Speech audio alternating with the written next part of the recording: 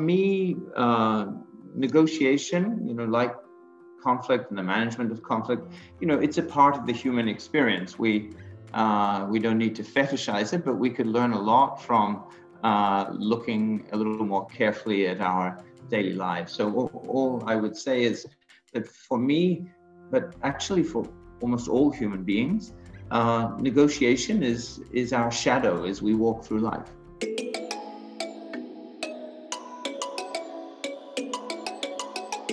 The formative experiences in my earlier career were on a relatively small scale. They were on the tactical scale of Sarajevo City or Gorazde City, but they were pregnant with all the difficulties and dilemmas of our business. Yeah.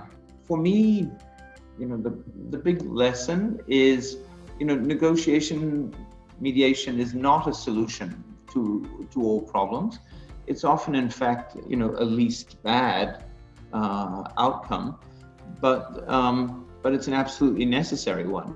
You are making horrible compromises. Who will get food? Where can snipers take shot at? Almost all of our outcomes in negotiations around humanitarian events are somehow between bad outcomes and worse outcomes. And I think that it's psychologically relatively difficult sometimes, and I think it's morally quite difficult.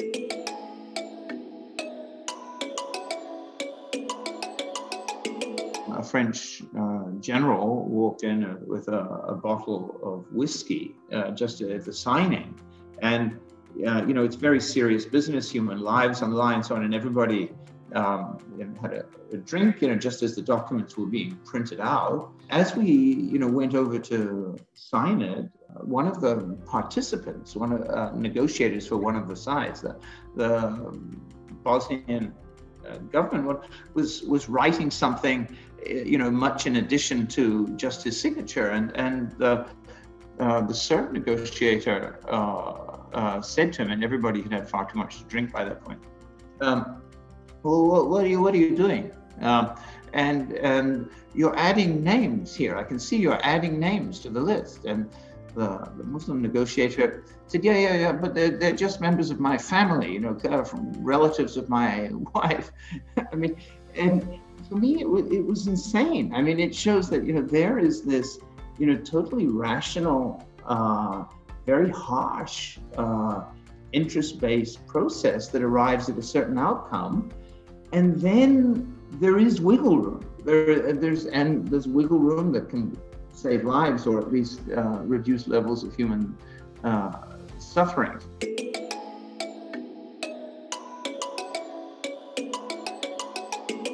The mediator or the negotiator on humanitarian issues, like a doctor, needs to be close enough to the subject to have real empathy, but distant enough from the subject to understand that a less bad result can also be morally important and important at the human level. For me, the lessons that have followed me throughout my career in this field have largely been about what trade-offs are acceptable and what are not.